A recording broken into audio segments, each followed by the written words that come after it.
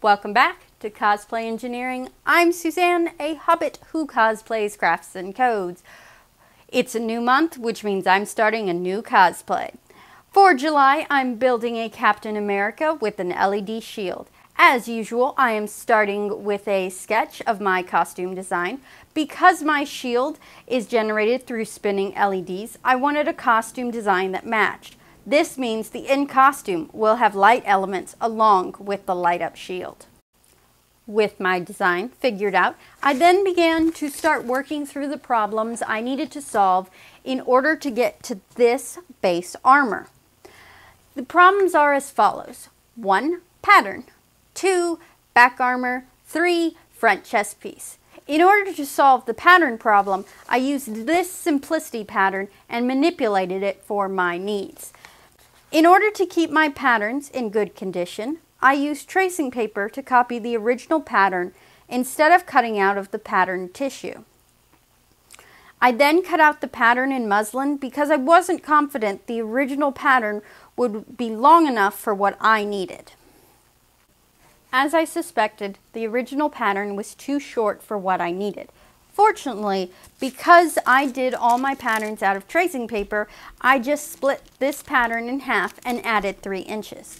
Then I cut it out of muslin again to confirm that it worked. That took care of problem number 1. Moving on to problem number 2, which was the back armor. Because of how I designed it, I needed the back armor and the front chest plate to be 2 separate pieces. However, I still needed something in the front to attach the back armor to the body and allow the front chest piece to then attach to it. I solved this by putting a mesh front shirt on the back armor, allowing it to sculpt to the body and form a base that the chest plate can then be attached to. Because of how I solved the back armor problem, I am able to keep all unwanted zippers off of my actual armor itself. This here will be covered by my last problem, the chest plate. Both the chest plate and the back armor are created out of headliner foam. I know I could have built most of this out of EVA foam, but I like the flexibility of headliner foam and the fact that I can easily sew it on my machine.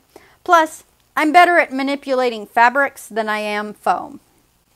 With my chest piece built and in place, that takes care of the last of my problems in order to get to this base armor.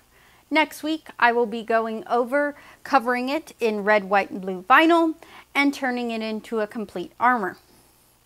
Follow me on Instagram and Twitter at @acraftyhobbit to see progress photos during the week. And of course, subscribe to this channel by clicking the icon in the corner.